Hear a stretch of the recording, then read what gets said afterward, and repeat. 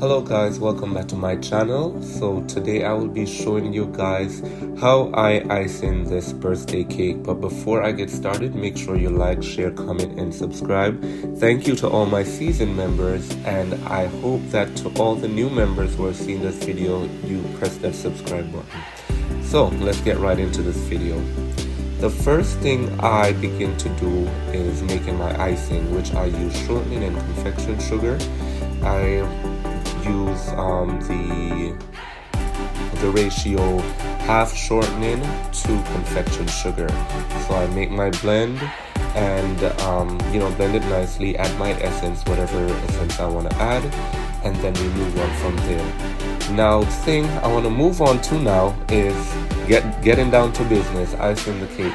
So the first step I do is to make a border around my cake, and this is to prevent the filling from seeping out through the sides. So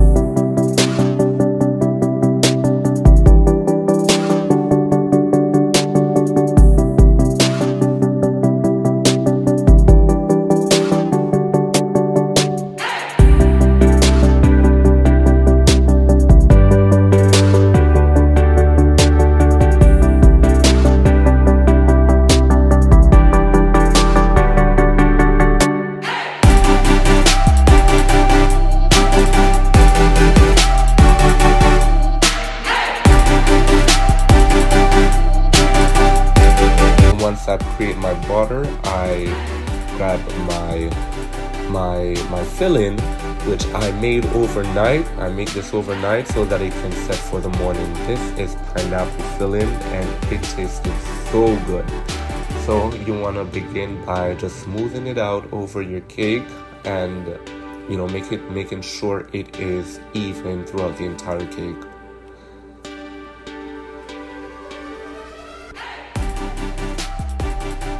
The next step is to add your second layer. Now, I think I was handling the second layer too roughly because it kind of broke on the edge, which is completely fine. It is completely normal. Sometimes you will have that, especially if the cake is moist and it never had a long rest time.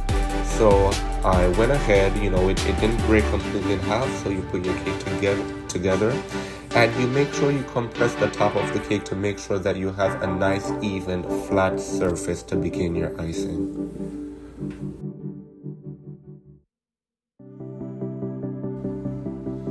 You want to make sure as you go, you clean up your edges of your cake. You don't want crumbs to be all over the place and get crumbs on the top surface of your icing. The next step, we moving on to actually applying the icing to the cake.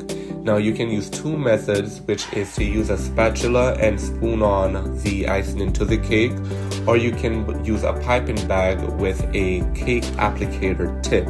So today I will be using the cake applicator tip, which has its pros and cons. One of the pros is that you have a thinner layer of icing. One of the cons is that if you don't apply it properly, then your icing can fall off easily.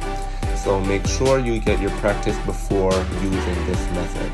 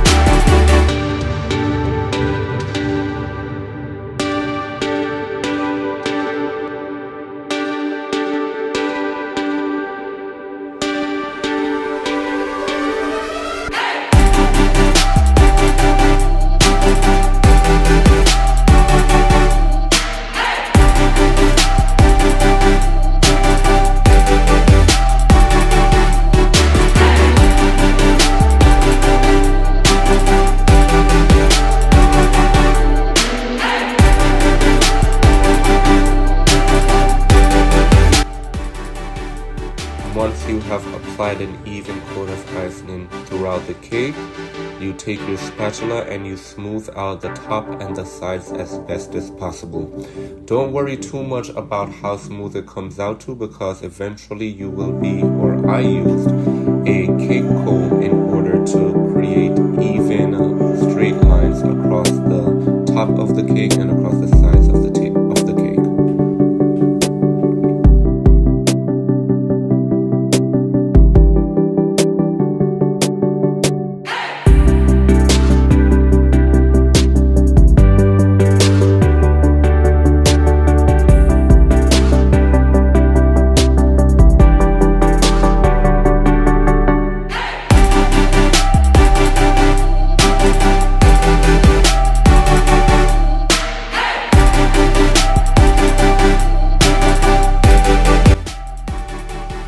Again, remember I was telling you just now about using the cake applicator nozzle, that sometimes the icing does not sit on the cake properly. You just go in, fill in your gaps with your spatula, and you move on from there.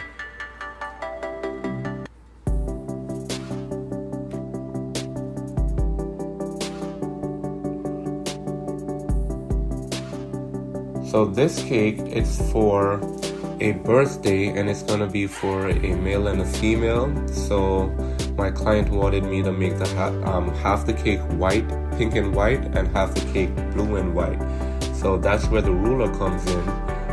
I split the cake down the center to make sure that I have an even size, like half blue and white, half pink and white, and throw on some yellow roses.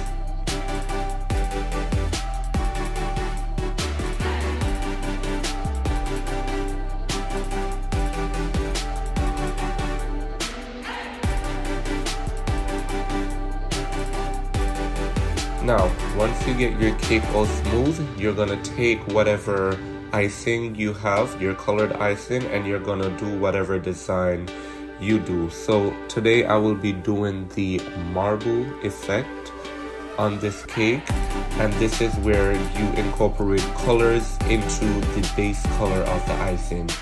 So I have white as my base. I'm going to incorporate yellow and blue into this base of white. So the first thing I do is to just pick a few spots on the cake and just apply some pink icing on the first side.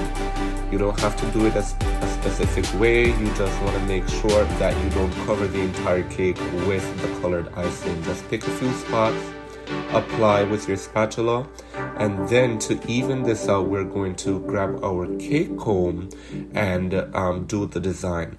Now, whenever you're using the cake comb, make sure you dip it in hot water before, because this helps your cake comb to glide over the cake. Because as soon as you work with icing, you will realize that it does dry out at times if you take too long. So that's when you are able to use hot water so that you can get that nice, perfect, smooth glide on the top and on the sides of your cake.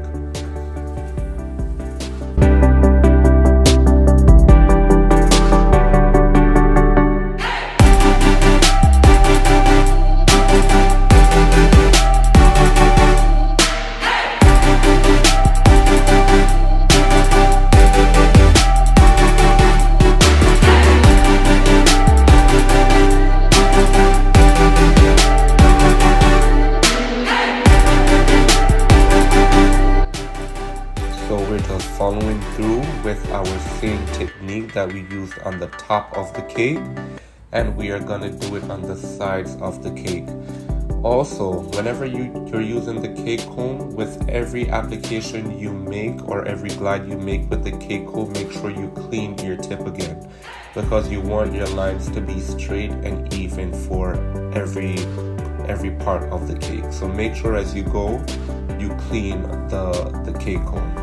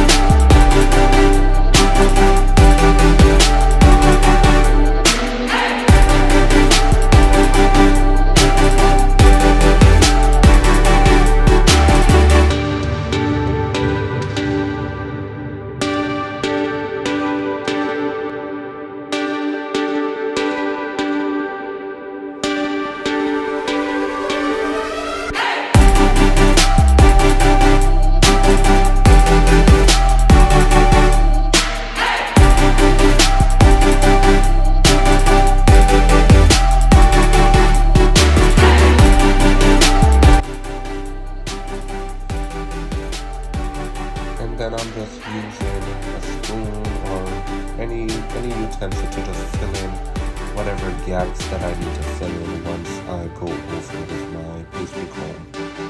And then once we finish those sides, we're going to move on to the blue and white.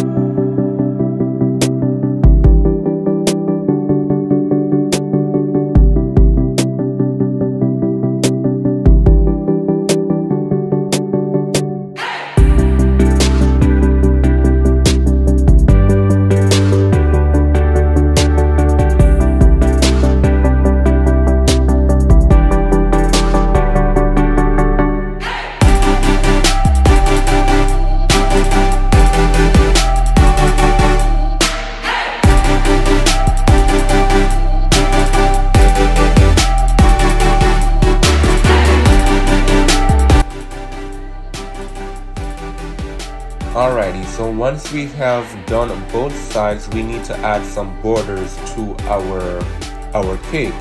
So today I will be using the star tip in order to make a border. So I'll be doing the plait method or the cornrow method, if you might. And I will be doing the blue all around the cake, or all around half of the cake, and then I'll do the pink on all around the next half of the cake. Now with the borders, I made sure that I wanted a darker shade of blue, so all you have to do is add a little more food coloring.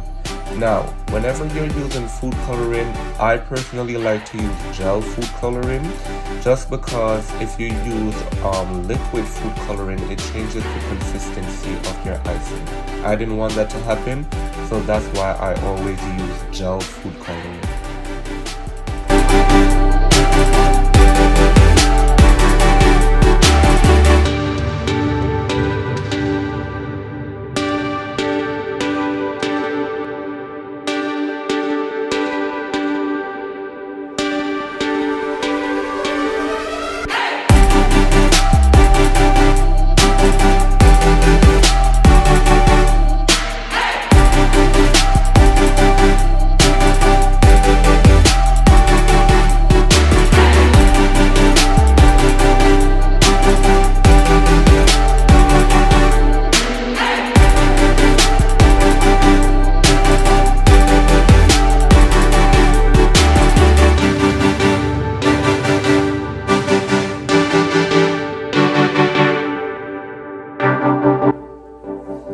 Now we turn on to the next side. Again, the same thing with the pink.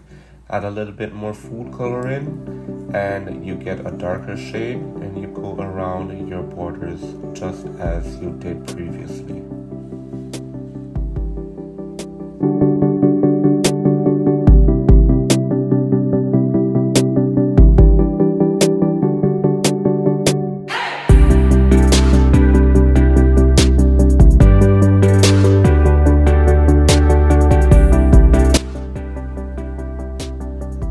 And as I'm making this cake, I know that you guys see a lot of imperfections in this cake. Now, whenever you're making a cake, whatever you're going to be covering up with designs, you don't really have to worry about it. So that is why my borders are looking raggedy and jaggedy right now. But at the finished product, you will see how it all comes together. So never feel discouraged. You don't have to have your base of the cake as smooth and as neat as possible. As long as you know it's going to be covered up, you will be okay.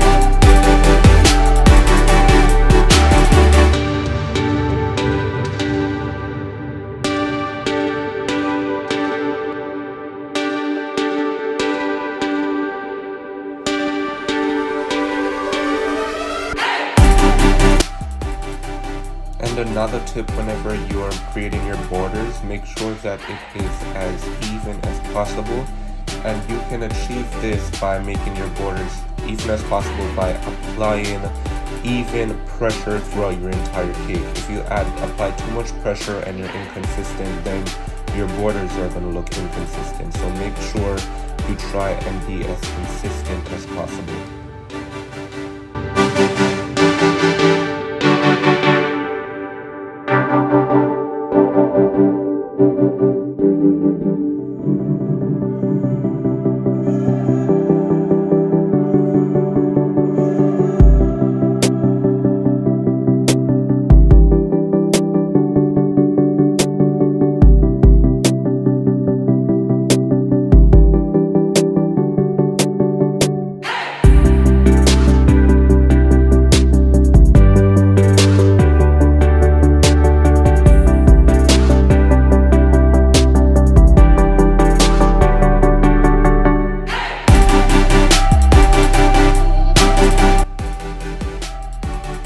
I'm just covering up my borders, or outlining my borders wherever I want my borders to be. I'm also going to be adding some borders to the side of the cake, just to make it a little bit more defined.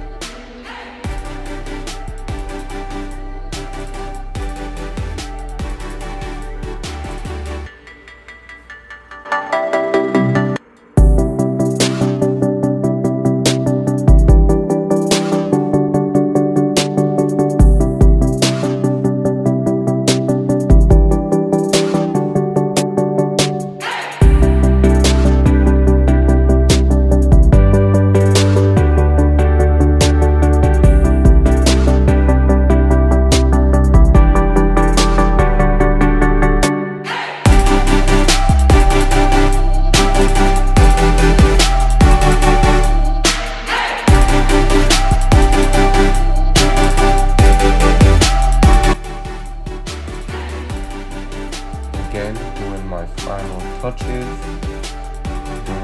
final touches on my borders, and when all is said and done, there you have it. A beautiful pink, white, and blue birthday cake.